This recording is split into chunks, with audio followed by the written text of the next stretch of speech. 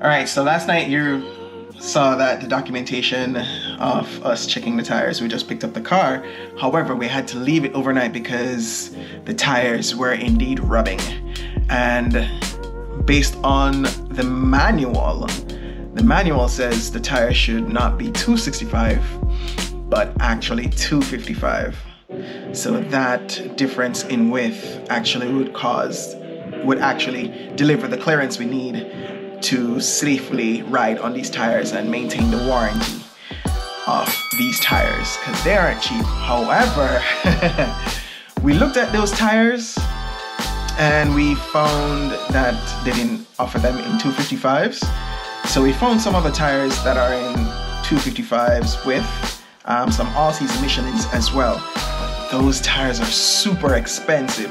So I kind of see why the previous owner went to 265s and forego the safety of the tires rubbing or whatever, wearing unevenly. Because the 255s, the 265s, 265 40, which is the profile, and rim 21 cost $250 at Discount Tires, or we got it price matched to $250. Originally it was $276. And the 255s, 40, 21s are actually $379.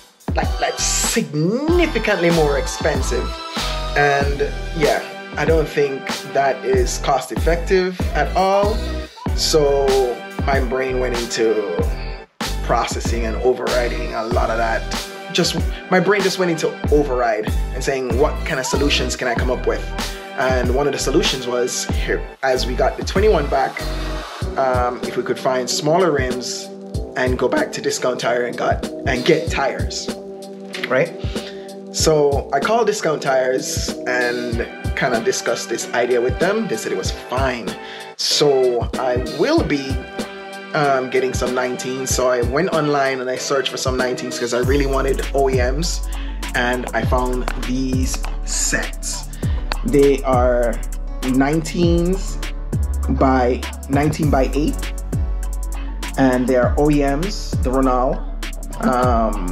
And as you can see, the price is $6.99 plus shipping. Before it was $6.99 and free shipping, but apparently when I messaged with interest, they put shipping on there. So now it's more, it seems like it's costing more. Anyhow, these would replace the 21s. They have no tires on them, so I wouldn't have to pay a disposal fee and whatever fee, which I'm already gonna pay on the 21s. So I'll take these to them, and the tires for these 19s are cheaper. They are at $193 or $189. For really good tires, like best tires, there's a Pirelli All Seasons, there is some Michelins, there is even the Yokohamas, and I really like Yokohamas. However, it means that tires will be cheaper in the long run, you know, and they also have higher mileage warranties. Did I mention that the 255s only come with 45,000 miles warranty, while the 265s were at 60? So I'll be spending more money on the 255s and getting less miles out of them. Yeah, not a good value. It's not value for money right there, which was that's the other reason why I pushed to get the 19s, because they only had one set at 255s, and that's $380 per tire.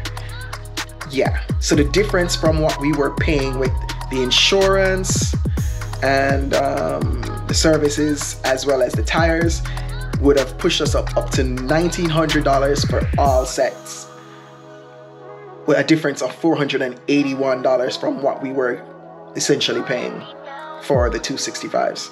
With this, even though I'm buying these rims, they're an investment, which I probably could get back after I'll probably sell the 21s, is going to be getting these tires would be about $900 with the insurance and such. I think it would probably cost around 1100 to 1200 altogether, and that is not bad depending on the tires we choose, anywhere from 11 to 1200. I'll probably post that information. I have that receipt somewhere right now where we paid for the 265s. We're gonna be picking up the 255s on the car today, driving it. When these are shipped and delivered, then we take it back to Discount Tire and have the 19s put on and return the 21-inch tires and go from there. So you'll see that in the next video. Bye. Thanks for watching, and please give this video a like. I'm trying to reach 1,000 subscribers. Any help to that end would greatly be appreciated. Thank you, folks, for all you guys and gals out there supporting the channel. Thank you, and let's keep it moving. All right, people, make we do the thing.